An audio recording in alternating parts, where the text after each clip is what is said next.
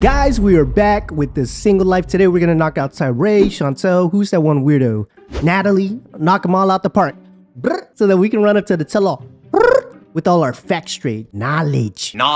You know, the tell-all where all the nasty, grimy, dirt details are exposed. TLC dropping low blows left and right, paying everybody and their mamas to be witness confessions. You know, yeah, that one. So yeah, without further ado, let's see what Tyray's been up to.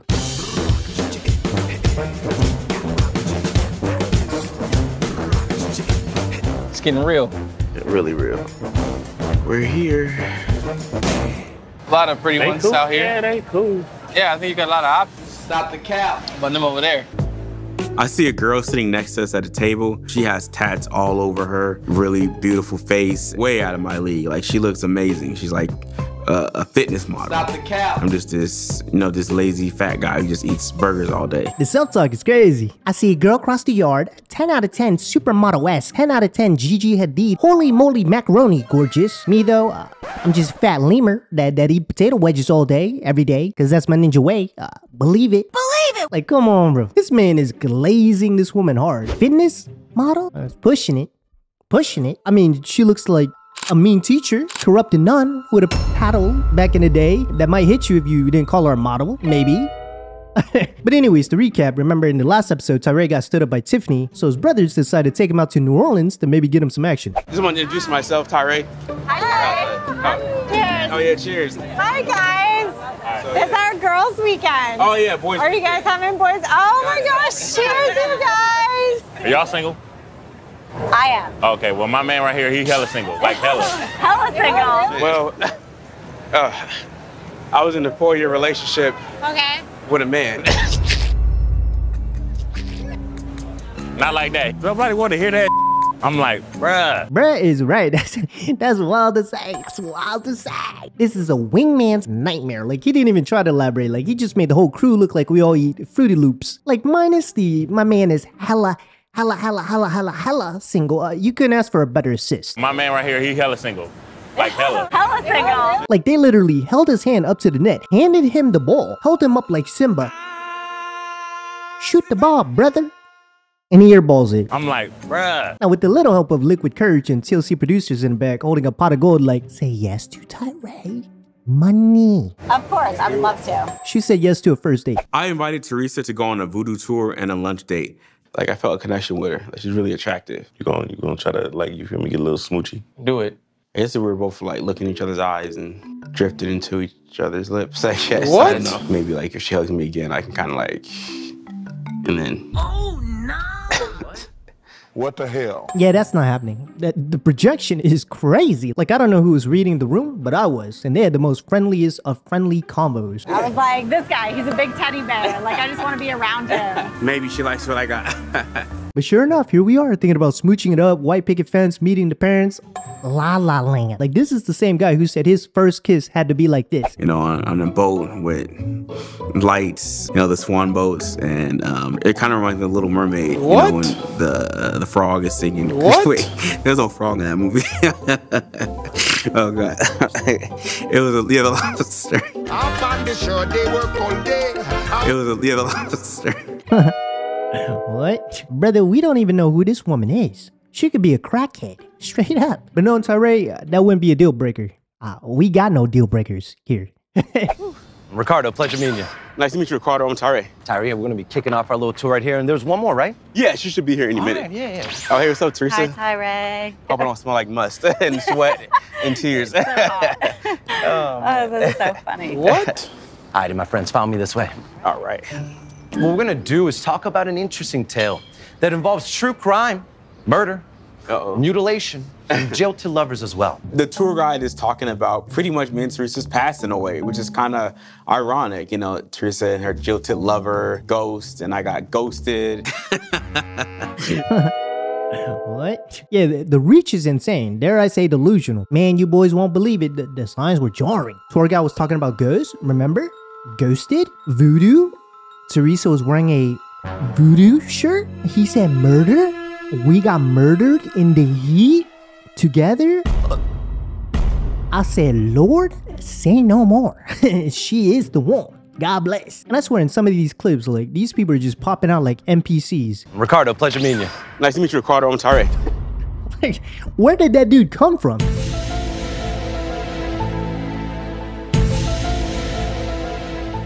But anyways, as far as the day goes, it was pretty close to what I thought it'd be. You know, awkward, weird, hot, sweat just drenching. At one point, you could just tell she was, yeah, I'm ready to go. Yeah. Chop, chop, chop. Yeah, I promise not to stab you with a sugar cane. What? That's a good one. Oh, looks like the car's on the way right now. Okay. A few moments later. So what do you want in a partner? Love of travel, I think, is probably top of my list. What about you? I would say, yeah, travel. Boy, if you don't get... So how do you feel about like long distance relationships? So I'm on a journey right now to figure out who I am. But I do have to get back to the girls' trip, but we're gonna stay in touch. Yeah, definitely. Yeah, so Tyray tried to pull a fast one and pretend like we weren't gonna notice. We see everything. Love of travel, I think, is probably top of my list. So how do you feel about like long distance relationships? Boy, if you don't get... You like traveling, eh? Me too. Now, how do you feel about long distance relationships? Lots of traveling, I heard. Boy, if you don't get... And she gave out the answer that every single person gives out when they know that you're single and ready to mingle, but you don't want to mingle with them. Yeah, so I'm on this journey of self-growth and mastery of nirvana, trying to center my inner peace and dialogue so that I could, and mastering all the avatar bending techniques. Yeah, that's why I don't really have time to date right now. Oh, golly, speak of the devil, would you look at the time? But I do have to get back to the girls' trip.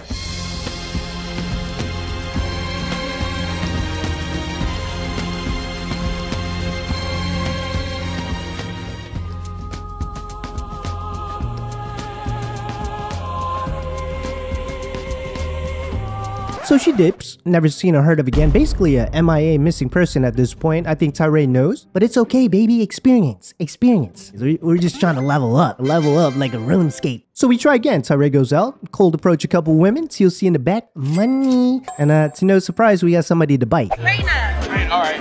Nice.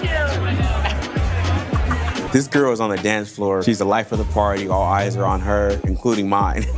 And she's thick. All right, we can go talk outside. Nothing right now. I take care of my mom. She got sick. Maybe we can hang out tomorrow. Or Sunday. Oh, okay, yeah, I'm free all day. Yeah, to be completely honest, if I'm a woman, I'm drier than the Sahara Desert. Like, the story doesn't even add up. Nothing. Nothing at all. Mama, I'm taking care of my mom. She's sick. But hey, you want to hang out tomorrow? I'm free. Sunday too. Monday, Tuesday, Wednesday, Thursday, Friday. I'm free all day.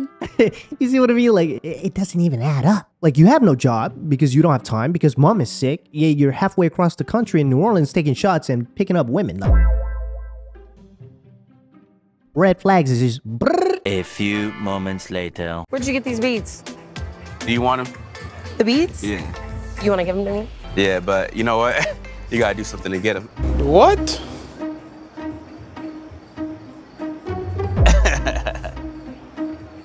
What?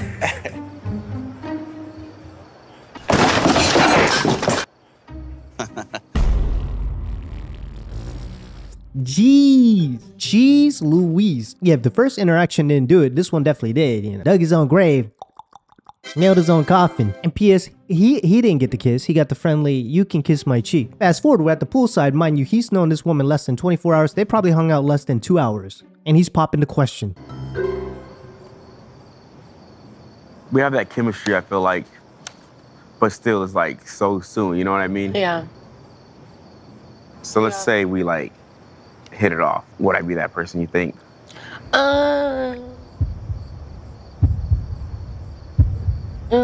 Too soon. So yeah, he gets rejected again. No surprise. I feel like the women see him as this really nice, genuine, sweet-hearted guy. We're not trying to hurt no feelings. We're just curious why he's rolling with a camera crew. So we're gonna put him down, you know, nice and gentle, like the way we see him. Good boy, good boy. Go on and play now. I think he would make the best boyfriend ever. But for me, it's just more like with a time thing. Like, I definitely feel like I've met him before. I've known him. Like, we've met in another life or whatever you want to say, but yeah. Yeah, you know what's funny? It's always the, he would be the best boyfriend ever. Bliss, like literal heaven, happiness every single day, 24/7. I would never want to leave. But, for me, I'm on this journey of avatar. Now, halfway across the globe, Miss Chantel's also doing a couple first dates. Remember her Spartan man, washboard abs, Greek god, Leonidas. I forgot his name already. Who the fuck is that guy? Leonidas. But yeah, let's see what's shopping. With the champagne. Watch your steps, guys. Hi. Your personality seems very calm. Calm. What? What do you expect out of somebody to date? Like, what are you looking for? Calm. What? You want kids? Have kids. Yeah. When? You think I have some of those qualities? Yeah, that's what I'm saying. Yeah. Okay. Are you gonna give me a reason to? Yeah. So yeah, their convo was drier than the women Tyray was talking to, which is crazy because they're literally standing in the ocean. Like, it really felt like it took him every last 3 brain cells to forge up this complete sentence to avoid the awkward silence of the ocean. Like, you know, some people have like an RBF face. This man has an RALGF face. Resting, always looking guilty face. Like, he stays looking like he just got caught doing something shady. Yeah. Now, the one thing he did ask was about Pedro. So, you were married before? And I bet you Chantel's like, ooh-wee, say no more. I could talk about this man all day. I was married for 7 years. So what went wrong? From the day I met his family, they wanted to use me for citizenship. That's not good. It's not. So... Yeah, if you ever get arrested, this is the one that you don't want as your alibi. Use you? Citizenship? That's not good. No. Yeah, no, that's not good. You? Wanna do it again? Yeah, this dude's boring. Personality, acorn. Chantel kinda does too. She just has a hectic family around all the time, so you don't realize how boring she is. Honestly, if it wasn't for her friends, Target would rebrand these two as their version of NyQuil. Like, if they ever come back and he's not in America with the rest of the family, like, you would have to put a gun to my head to watch some of these scenes. But I digress. Now, we know why Chantel's here. We know what she really wants. Liddy. A few moments later. So she gets a couple smoochies at the beach. Everything's colors, rainbows, happiness. Salty kisses. It's like, oh, so hot. Next day comes around. He invites her to an eating festival. She doesn't get the same amount of smoochies. She's not happy. Enjoy. Wow. Thank you. You try. It's tasty. Is it slimy? No. I don't like snails. It tastes like snot. You're supposed to give me a kiss.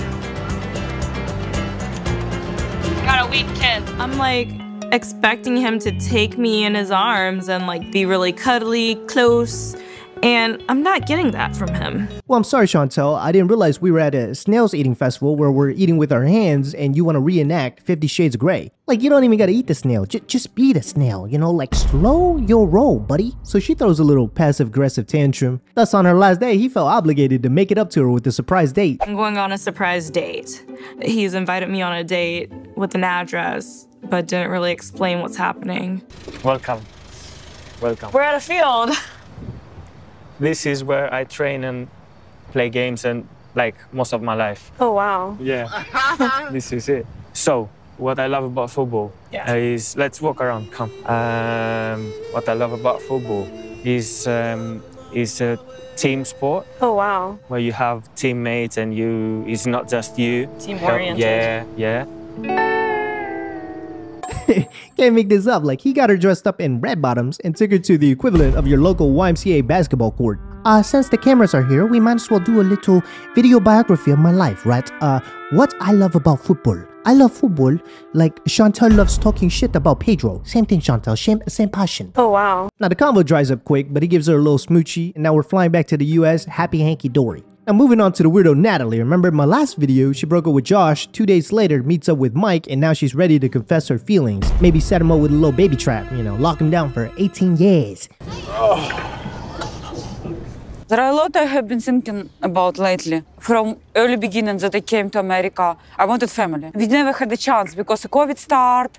It was really hard on us. Like I wanted my industry so bad, so I kind of burned bridge between you and me because of the work I wanted to do. I lost something really important, much more than money, work. I lost family. Would we consider ever coming back and have a child together? Yeah, quite a bit late there to backtrack your hop there, little grasshopper. I swear, if Mike doesn't say no, I'm suing TLC for my mental well-being. Like, why are we stuck in this purgatory? Why do I feel like I'm stuck in Tsukiyomi? Like, I'm tired of seeing these two. Like, this script is done, bro. Throw it away. Let it go. Mike, please, shut this shit down. No. Why? Because I'm ready to move on, Natalie. Praise the Lord! You're my husband, you like, move on. I care about you and I. You're my husband. There is no me and you. Praise the Lord! You made that choice, Natalie. You made that. You lie. I was not thinking then about... This is what you wanted and you got it. Praise the Lord! The grass is not always greener on the other side. You can't backtrack towards me. I'm not your backup plan. Thank you, God! Hallelujah. Praise the Lord. Thank God. Thank God. This girl's like a ping pong table, back and forth. Nobody knows what Natalie wants. Natalie doesn't know what Natalie wants. I'm just happy he didn't let it fester. He shut it down. Bruh. Ended this, whatever this is. Now, I'm fully aware that part 1 of the tell-all's already dropped, so might as well run it. Tonight, part 1 of an unbelievable 90-day fiancé event. When was the last time you two spoke to each other? I mean, she slept over last night. I don't know. What the fuck? I done told y'all, bro. This is Natalie. Ping pong table. That's all I gotta say. Ping pong table. You told Chantel not to bring home another man who needs a visa. Yes. You need to get your own visa to come here, 50-50 in effort. I don't agree with that. Wrong answers. I'm telling you guys, without Family Chantel, this is 10X NyQuil, Target brand. So the tell-all starts, we're in New York City, everybody's glammed up. I don't know if the producers were like, hey, Sean and everybody here, look, Tyray really doesn't have a storyline, so I want everybody to poke him about being a virgin. He's 33, virgin. Done. That's what we're going with. Because that's what it seemed like. Tyray, we saw you navigate a few potential relationships. What did you learn about yourself in the process? Just to not, be so afraid and, being with someone, afraid of a heartbreak. Tyray, are you still a virgin? Oh my God. Yeah. Tyray, your brother said that you need to be more of a bad guy. I think he has a point, for sure. That's crazy. Sean went straight to it. So yeah, Tyray, we saw you on a show talking to a couple chicks. Are you still a virgin? Like, if you're looking for confidence, Tyray, this show is not it. Like, if anything, they're looking to expose you. Front cover page of every news article. If it wasn't for the clout, I'd be like, hop off the show. So she brings up that Tyray is now contemplating about being a bad boy. And the producers were like, hey, we know one. Well, we know a guy who refers to himself as a bad boy. He claims to have been with more than 2,500 women. Sarper! Oh, no. What are your thoughts about why he can't connect with women? It is that giggling. You always giggle, brother.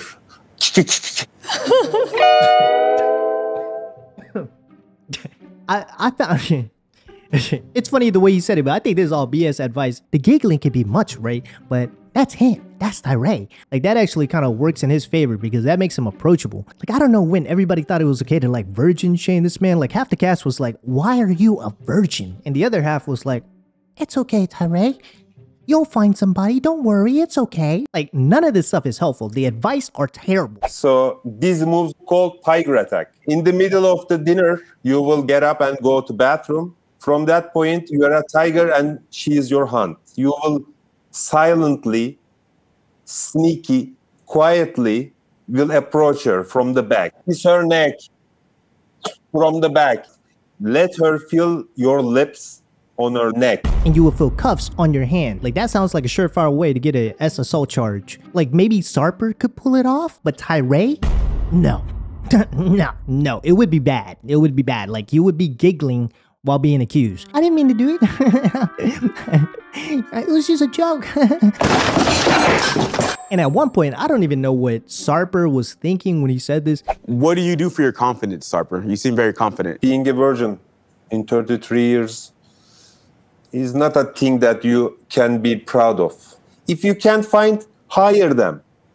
You understand what I mean? I said the same Okay. thing. That's the most wild advice I've heard on this show. Like, they trying to lock my boy up. And like, the advice is obvious. Like, I don't know if the cast are scared of hurting his feelings and nobody wants to be canceled, but the advice should be work on yourself, hit the gym, get better eating habits, gain some new cool hobbies, do something for work other than taking care of mom, because the truth is, you gotta have something going. And like, everybody on this panel knows this, but nobody wants to tell them the truth. Like, literally Chantel comes right after this and she starts naming out a whole laundry list of what she looks for in a man. And half the female cast are like, yep. What did it feel like to put yourself back out there?